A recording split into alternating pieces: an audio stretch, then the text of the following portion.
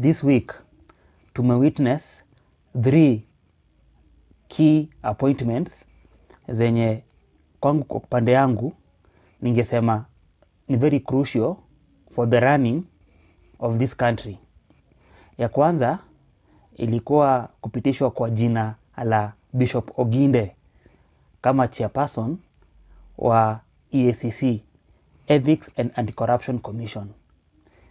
Hii seat ilikuwa kitambo imekaliwa na mtu anaitwa Eliud Wabukala, former Anglican bishop.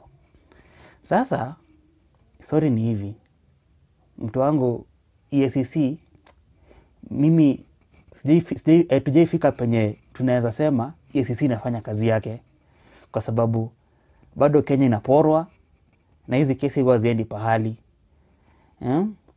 Now, wakati Bishop Eliud Wabukala aliwekwa pale, najua alikuwa ametolewa kutoka kwa church, kwanza mainstream church ya Anglican, akapelekwa akakuwa chairman wa EACC. Nilidhani kutakuwa na changes kubwa sana, kwa sababu hakujawahi kuwa na ile goodwill ya kufight corruption hii Kenya. Now, ilifika place mpaka sasa DCI akaanza kuwa ni kama wana compete na EACC. Now, ikafika place sasa ikakuwa ni vita between DCI na EACC, mwenye atafika mapema aonekane anafanya kazi. Now, this time around, I really felt disappointed, kwa sababu si kuona what really happened na EACC wakati Eliud Wabukala alikuwa pale for 6 years.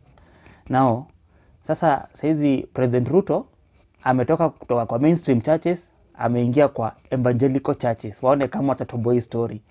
Now, Bishop Oginde mimi namtambua sana. Kwa mtu najuaga akiongea unasikia ana make sense ni Oginde. Kwa wenye wamekuwa wakimfuata, kuna wakati alikuwa bishop, I think he's still the bishop wa Sitam Church. Now, kama kwa mtu najua utaimsikia na yeye waongea vitu venye ziko, ni Bishop Oginde. Now, kama uliwaisikiza program fulani alikuwa anakuja Hope FM, ni jamaa akiongea you have to listen. Ile wisdom iko na huyu jamaa ni kubwa sana. Now, lakini sasa mtu wangu penye ameingia namuombea tu Mungu, kwa sababu sasa atapata sasa mtihani, kwa sababu mtu wangu kudeal na corruption Kenya it's not a joke. What I to hope, mimi namuombea tu Mungu, kwa sababu bede ana deserve that guy. Akiweza kuwa akbenye uongea, akiweza kuwa too serious hivyo, aingie kwa EACC na afanye kazi yake. Do you know there some countries EACC ya hizo country ikikusema tu ni wewe, mtu wangu, ikikohoa tu hivi kila mtu lazima atii. Utasikia ati hiyo country ikiporwa venye Kenya uporwa. It's time, by the way, to have a serious EACC na tuone penye tutaenda. The next appointment yenye ilifanywa ni deputy governor wa Central Bank, mwenye atadeputize Njoroge ule Central Bank.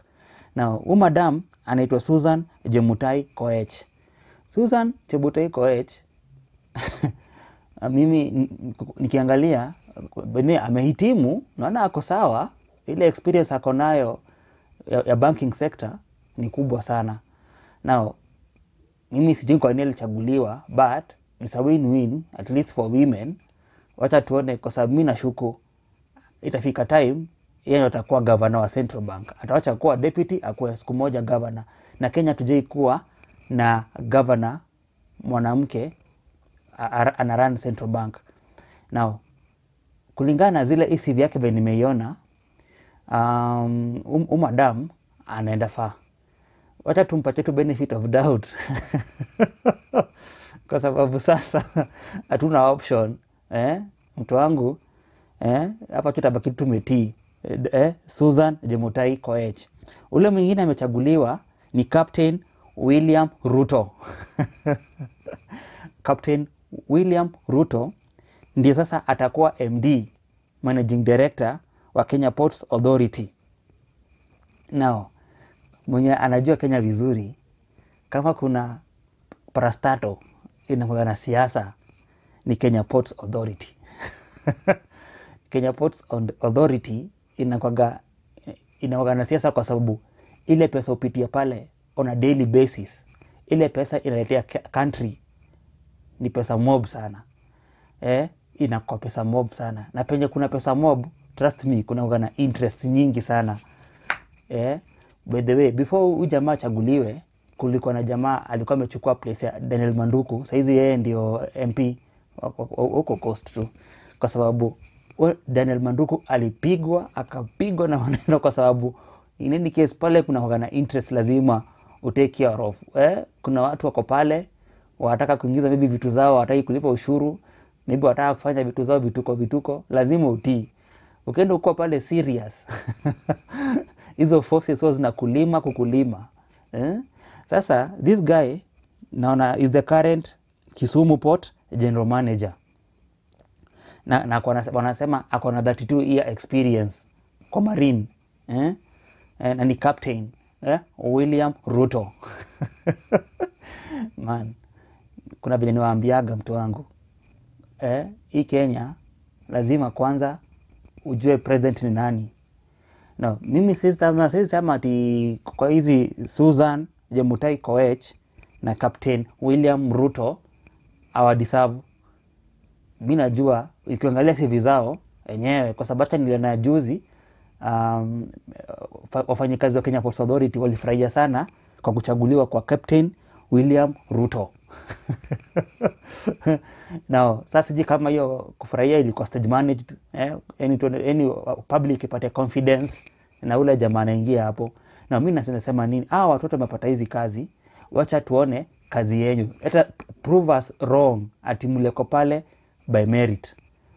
Mkifanya kazi hakuna mtashughulika na nyinyi, kwa sababu ni vizuri mfanyie watu kazi. Kutoka kwa Bishop Oginde, Susan, Jemutai, Koech na Captain William Ruto. I wish you all the best and I hope mtafanya kazi poa. Asante.